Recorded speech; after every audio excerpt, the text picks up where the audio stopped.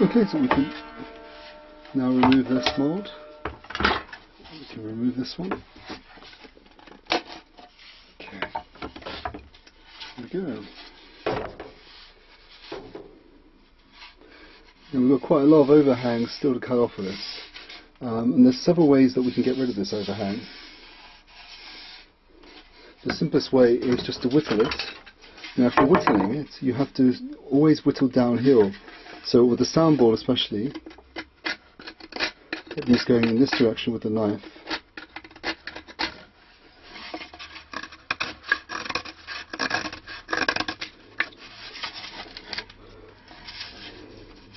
What I do tend to do now is to whittle as much as I can, and then I'm going to take off the rest using a router.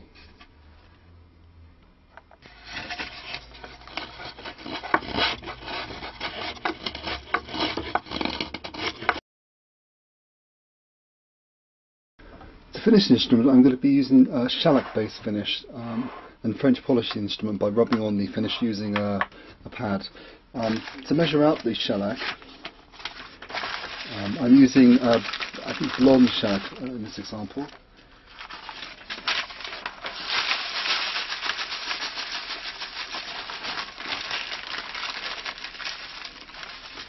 Just some bits in there.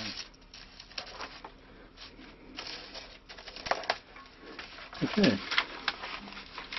I'm just measuring this by eye.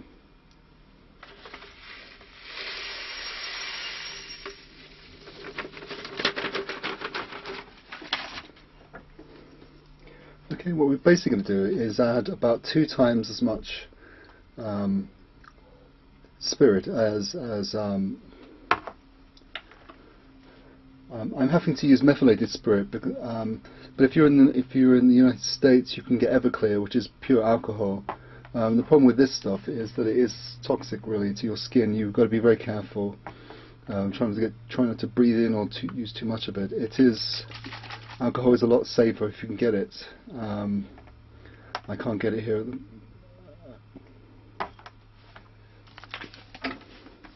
Anyway. So it's just double the amount.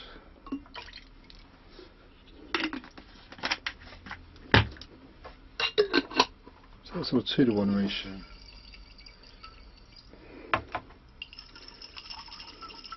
Okay, this will take a little while to dissolve properly, and it'll also lose that purple colour as it goes. I would normally leave it overnight.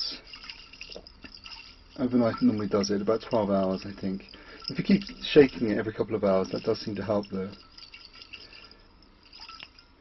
As you can see, it's already started to change a little bit, but it takes a while. We shouldn't need this for a couple of days, luckily, so we have I'm making it now in advance. I will need to... Okay, before we route, we're just going to seal the top. All this does is to prevent the router taking chunks out of the wood. It sort of helps make a cleaner cut, make the wood, because spruce is quite a soft wood, there is some tendency for it to chip. And so by putting a bit of shellac sealer on here, this is all going to be sanded off in the end before we put a proper finish on. We can do the same on the cherry, but it's not as vital on the cherry.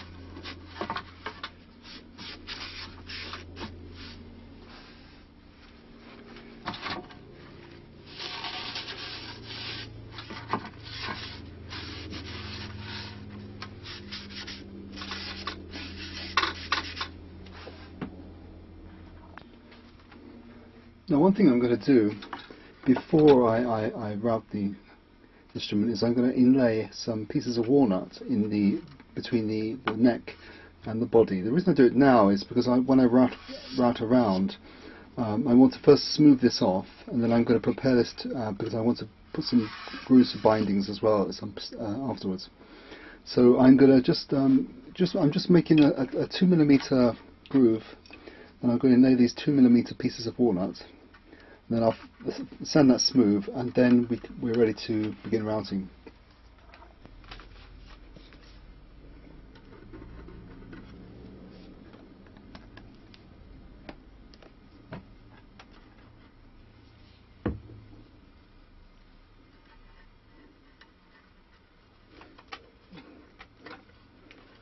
slightly oversized, but I'll cut it down once that's dried, and then I can turn over and do the other side.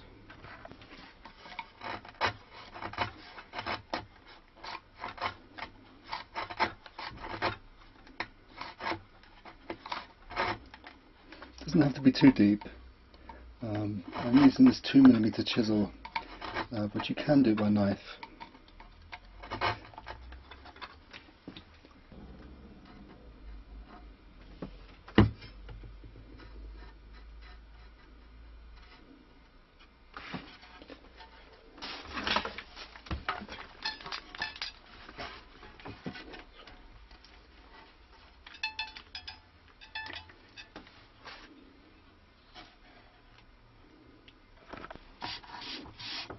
Okay, just one more coat of the sealant, and then we'll be ready to route in a minute.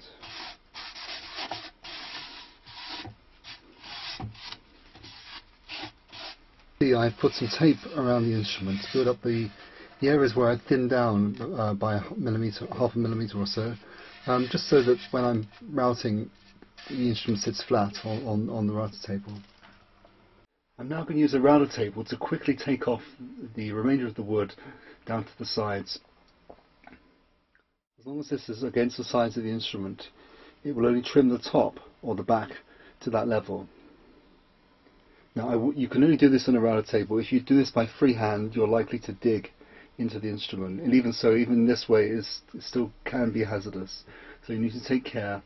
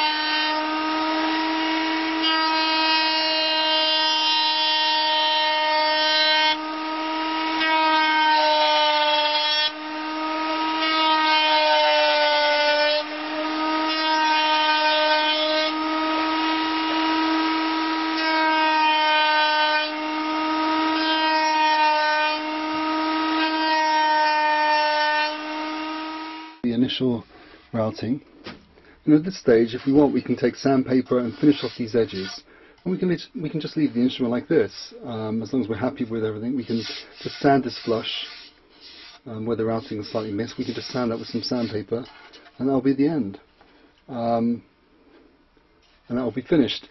But in this case, I'm just going to take it one step further, and I'm going to put an extra rebate in around the edge. And this is going to be for the binding. Now I'm going to try and match up. I've got a walnut strip on the back, I've got some walnut pieces laid on the side, and what I'm going to try and do is have some walnut binding going around the edge. So I'm going to rebate a step using a different bit.